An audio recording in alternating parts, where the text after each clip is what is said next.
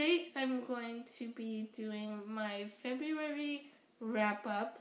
So in February I read 8 books. So this is going to be my wrap-up video. So the first book that I read in February was The Magical History of Mermaids by Russ Thorne.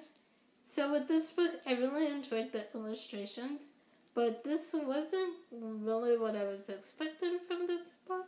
It does have some really great illustrations in here. As you can see there, like, that one's super pretty. Like, I love a lot of these illustrations in here. And it also did help me picture what some of my mermaids would look like for one of my stories that I'm working on. So I really did enjoy that about this book. So I gave this 3 stars. I will say I wanted it to go a little bit deeper into the mythology of mermaids in here. So it does briefly touch on the origins of the mermaid myth throughout different cultures around the world.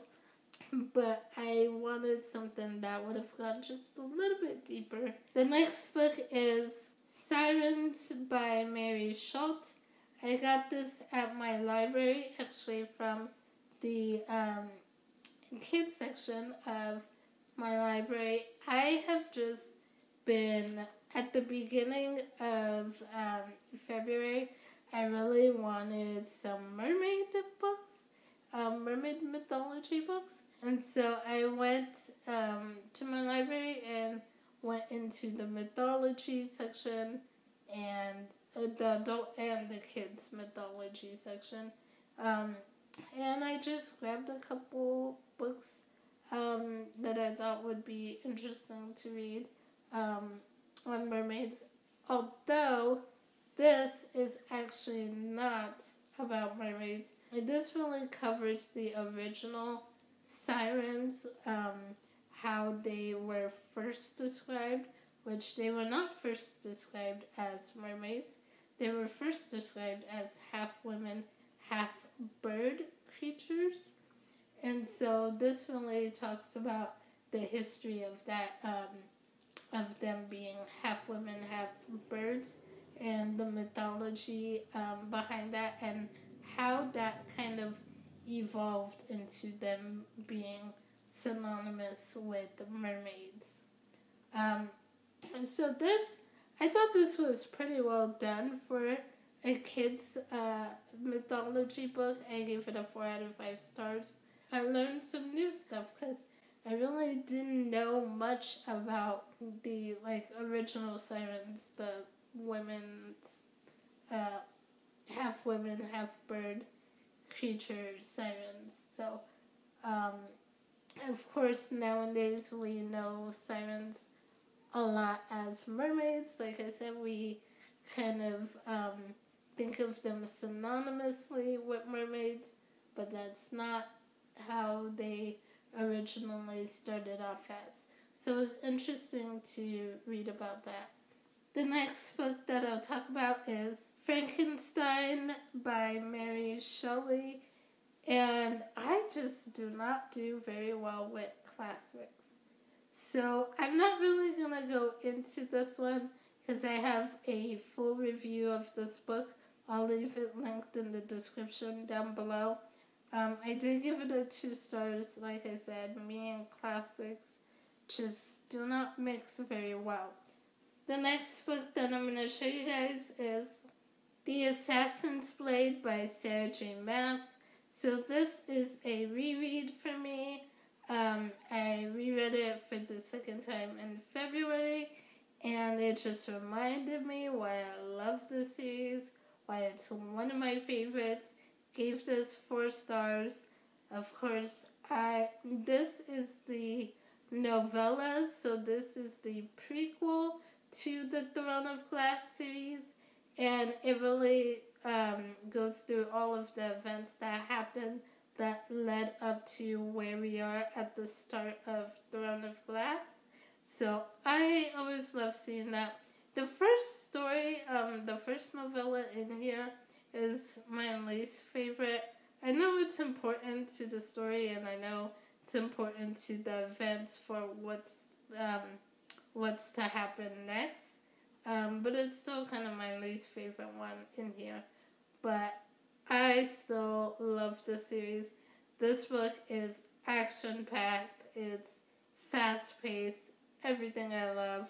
And I love the characters. I love Sam. It reminded me how annoying Lysandra was, but I'm glad she gets better throughout the series. But yeah, I really just enjoyed this one. So the next book that I'm going to talk about is Queen of Air and Darkness by Cassandra Clare.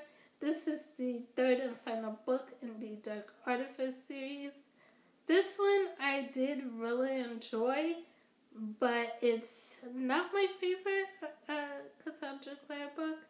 There were some moments where I did get a little bit bored until we got more action scenes, and then I got sucked right back into it again.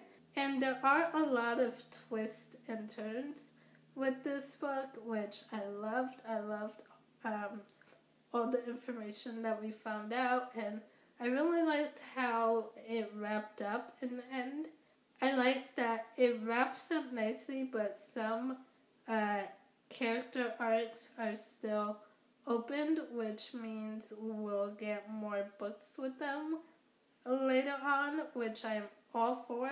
I really want to see more of these characters and where their story goes, so I'm definitely up for that. I will say there's one kind of love triangle sort of in this that I really didn't like. And it is different. It was done differently because it's not your typical love triangle where it's like, I have to choose between you or you. It's more of a, let's do this open relationship type thing where I get to be with both of you at the same time. And I'm just not into those type of relationships.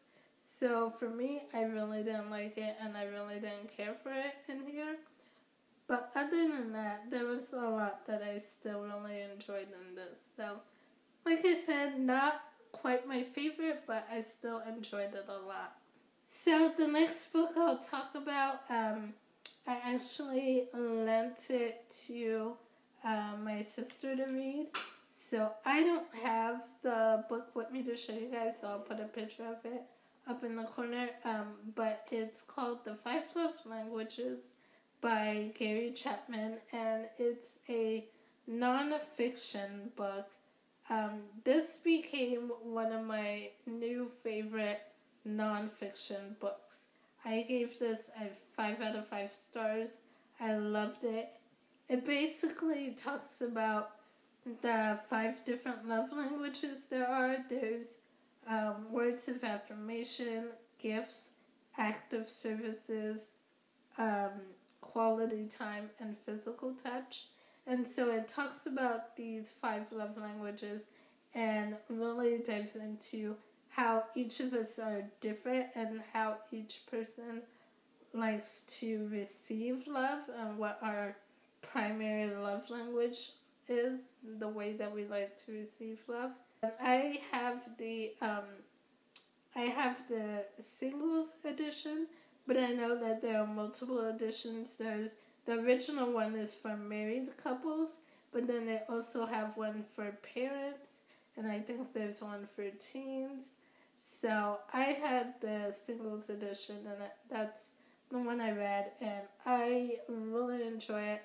If you really want to learn how to have better relationships with people around you, I definitely recommend this book. It's awesome. The next book that I read this as an ebook, and that is Bound by Saito.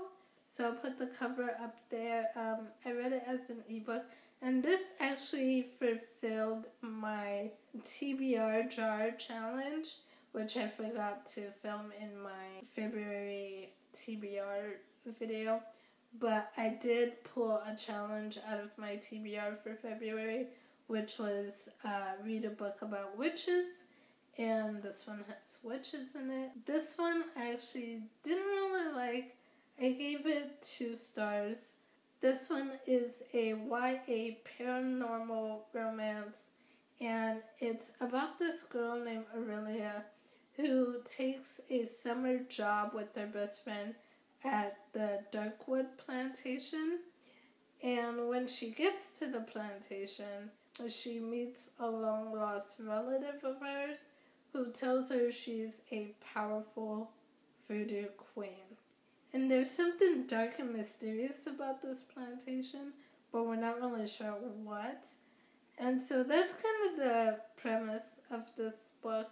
I feel like it had a lot of potential, but the execution wasn't there. So as I was reading the story, I kept thinking it feels more like a draft than a final book, a final copy of a book. And there were a few grammar mistakes in here that probably also added to why it felt more like a draft than a final book or final product. But I do see the potential that the story has. I felt like it was lacking a lot. I also wasn't a big fan of the writing style, and some of the characters just annoyed me. I could not connect with them. Not even Aurelia. I could not connect with her, and she did things sometimes that just annoyed me. And then the way it ended, it felt like the ending where the book stops feels like it should have been a chapter ending rather than a book ending. It is a cliffhanger, and I get, a lot of books have cliffhanger endings. I get that, but we really didn't get much of the story. The story was just starting to ramp up, and right when it starts to ramp up, it just stops and ends. So I felt like that should have been a chapter ending, not the end of where the book should have ended. And the last book that I'll talk about is another one that I actually listened to on audiobook, so I'll put the cover up here. But it's The Life-Changing Magic of Tidying Up. This one is a book that a lot of people have talked about before. It's a bestseller. It's a nonfiction book, so I thought I'd pick it up and check it out, especially because I kind of been in the wanting to organize more phase. I did not really care for this one that much. The book gets to be repetitive at some points. And then the other thing is there's some good suggestions and principles in here that I will take out from this book. So only holding on to things you really love, right? Not filling your life up with junk that you never use or you never need. So that's a good principle to live by, and I do like that. I will use that. Also, just being grateful for the things that you do have, and even some of the organizing tips that she talks about in here. So some of them I do think is useful, and I will use. Some of them I'm just like, not for me. I'm really not going to be talking to my items or possessions as if they were alive or human. Not gonna start thinking my purse or talking to my socks or, stuff like that. So there's some things in here that I'm like, yeah, not for me. I will leave this part alone. And then there's some things I just flat out don't agree with, like when she talks about aiming for perfection. Let's face it, we're never going to be perfect. Perfection is never going to be attainable or achievable, and you will just drive yourself crazy trying to strive for perfection. So that I really don't agree with. And just know that you don't have to take everything from this book and do everything that's suggested. You can take what works for you and leave out the rest. That's what I did. And so for anyone who's anxious and gets overwhelmed easily, I just would caution you with this book, because there is a part where she talks about decluttering being one big event and doing it all at once rather than a little bit at a time, and instead of doing room by room, little bits at a time, do it all at once. And I can see the reason for that. I can see why she would suggest that. But if you are someone with a ton of stuff and you have a lot of anxiety and get overwhelmed easily, I can see that process being something that can overwhelm a person and make them more anxious. So that's why I just say be cautious with some of the stuff in there, because you don't want to make yourself more anxious than you need to be. So that's it. Those are the books that I read in February. Leave me a comment down below and let me know what books you read in February.